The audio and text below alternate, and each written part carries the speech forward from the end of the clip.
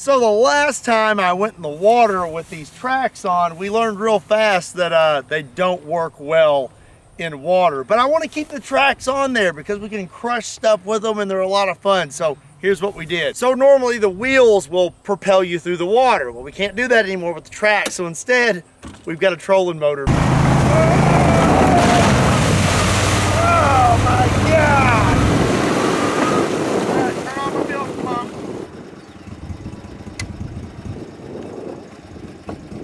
Oh yeah!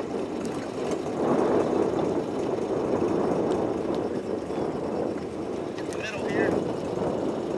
Oh, we're moving.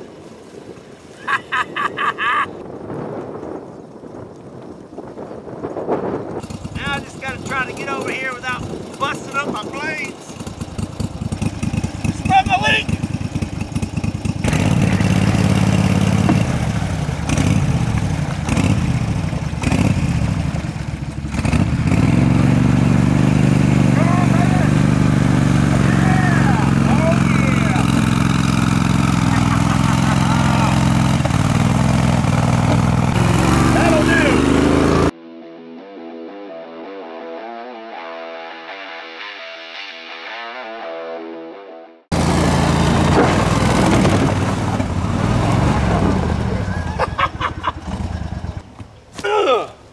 What's up, everybody? My name is Scott and you're watching Kentucky Ballistics. We're back out on the range and today we're gonna have some fun with a 340-pound Atlas stone.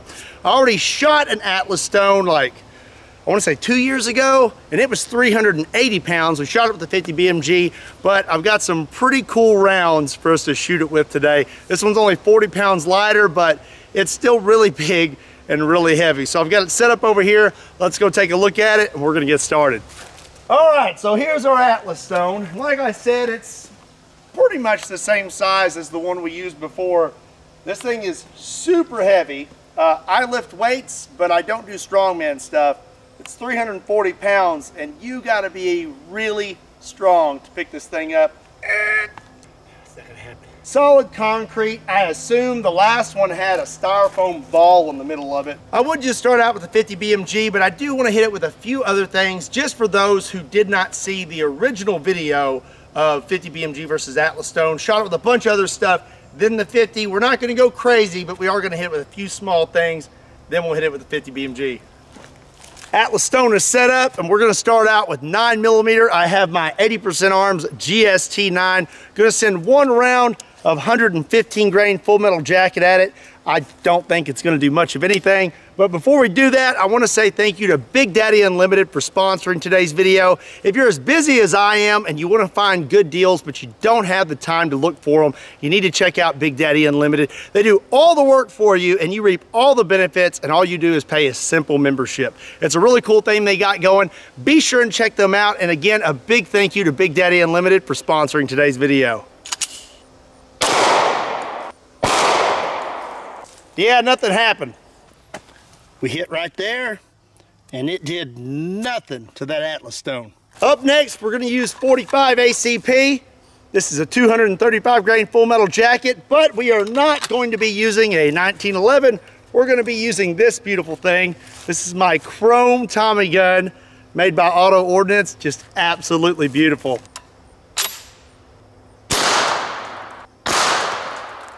Not a whole lot of damage. 9mm, 45 ACP. Both have done absolutely nothing to this Atlas stone. All right, now let's step it up to 44 Magnum. This is my Smith & Wesson model 629 with a 6.5-inch barrel, and I'm gonna be using some Underwood ammo, 300 grain jacketed hollow points. Nothing. Okay, well, the 44 Magnum did do more damage than the 9 and the 45 did, but still, not a whole lot. All right, we're gonna use one more thing before we step it up to 50 BMG, and that's 500 Smith & Wesson Magnum. This is no ordinary 500 Magnum. This is a Magnum Research BFR with a 20-inch barrel, just absolutely ridiculous. And I'm gonna be using some Underwood ammo, 350 grain jacketed hollow points.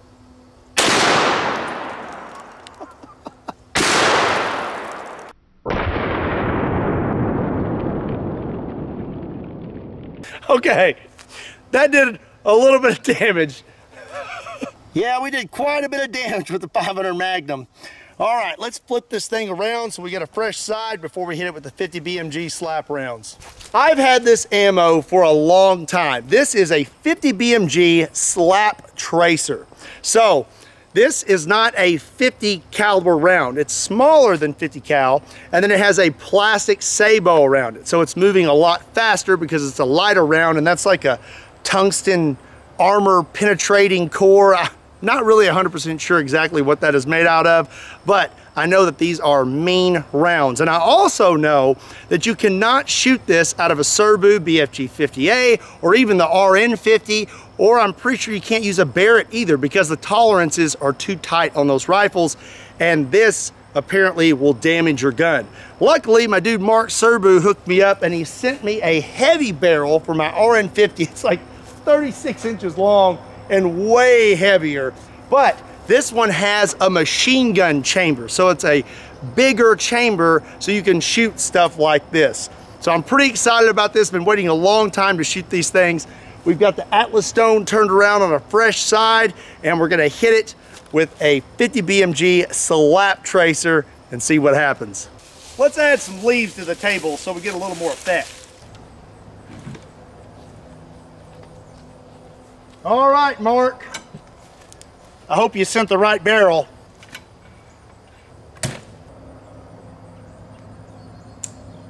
Here we go. 3, 2, 1.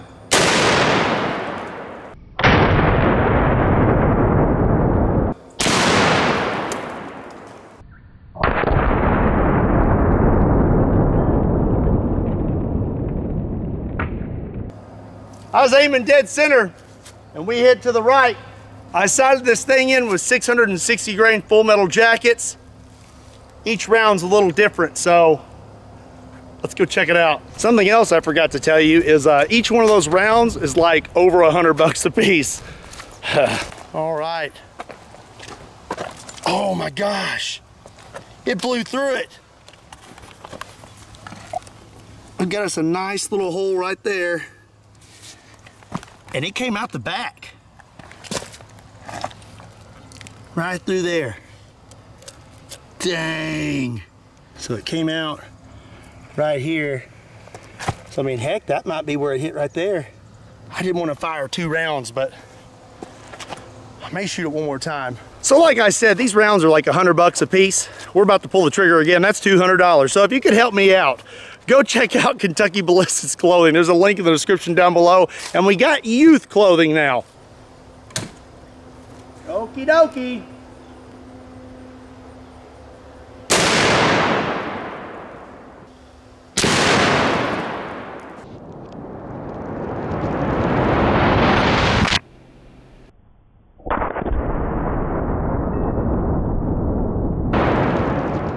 Oh yeah.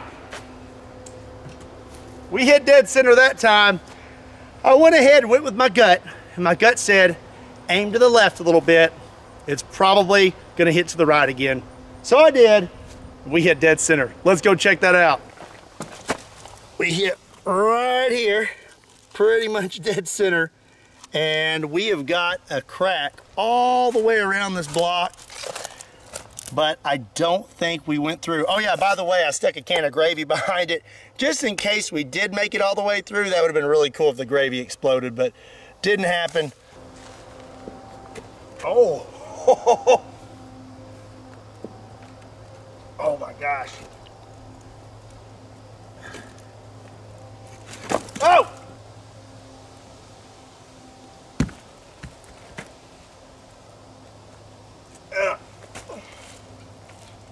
Oh, there it is. Ew, darn it. Who left gravy here? Look at this. So we hit right here. It went all the way through this stone and it stopped right there. I am really, really excited that we caught this thing. I cannot believe that we caught it in the stone. Okay, got my little hatchet with me from my big Delco bag. Just gonna use the back of that there. Put on my safety glasses.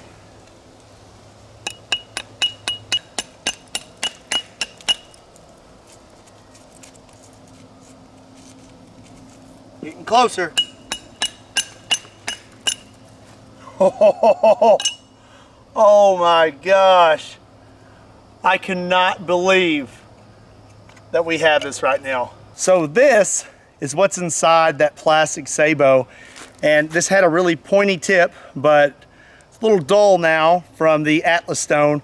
And then on the back here, you can see that there's some red on the inside of that. That's kind of hollowed out.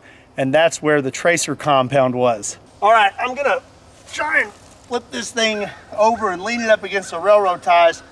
We'll hit it one more time like a Full Metal Jacket. Oh my gosh. Dude, it's the other one. What the heck, man? We found the other one. It was just right there. Just to prove it to you, so you don't think that I just dropped this thing on the ground. That one got pretty chewed up too. That is awesome. I cannot believe we caught both of these things. That is ridiculous. Okay, I'm gonna finish setting this thing back up. Darn it! I stepped in the gravy again. Ow. Woo! Actually, maybe I should put this gravy behind here.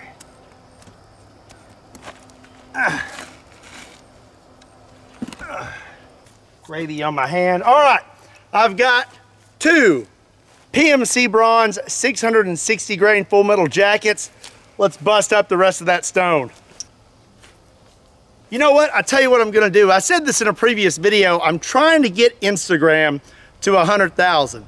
I need like 20,000 more of you to go follow me on Instagram. There's 1.2 million of you. So I know there's gotta be at least another 20,000 of you who aren't following me on Instagram.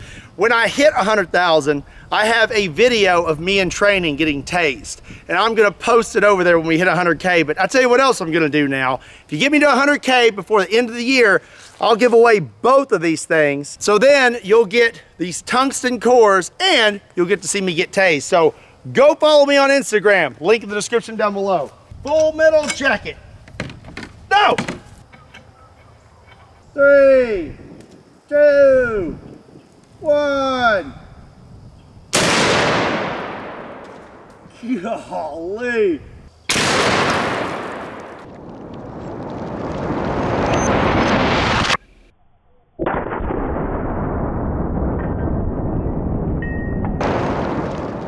Oh, I know we should go check it out, but let's go ahead and hit it one more time. With the regular R50 barrel, you can't just pull the brass out. You've got to pry it out with your next round.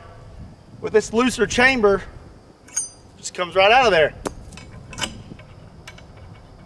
Maybe we'll hit that gravy this time. That'd be cool.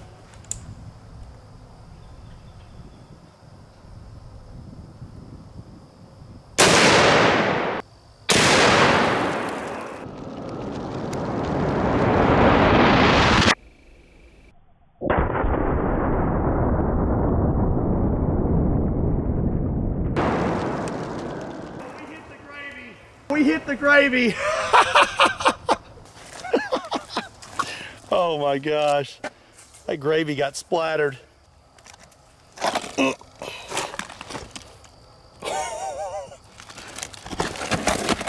Still got a big old chunk. Nothing in that. Nothing in this one. Just checking around the gravy can first. Here's some jacket. Those Full Metal Jackets have a steel core, a mild steel core, so technically they should have survived. They survived the first time. It's a piece of anchor, courtesy of the elephant gun. Okay, we may not be able to find the first round, but it looks like that second round hit the can of gravy. So let's take a look at this.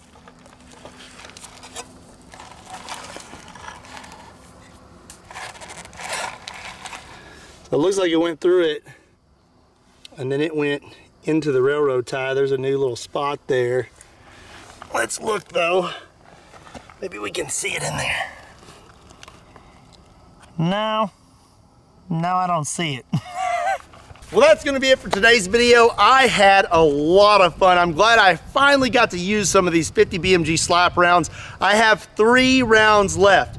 What do you wanna see me shoot with these last 3 50 BMG slap rounds? Let me know in the comment section down below. If you enjoyed today's video as much as I did, do me a favor and hit that like button. And if you're not subscribed to Kentucky Ballistics, do yourself a favor and hit that subscribe button. Also, make sure you check me out on Patreon, Facebook, Instagram, and Twitter. Links to all those can be found in the description down below or on my website, KentuckyBallistics.com.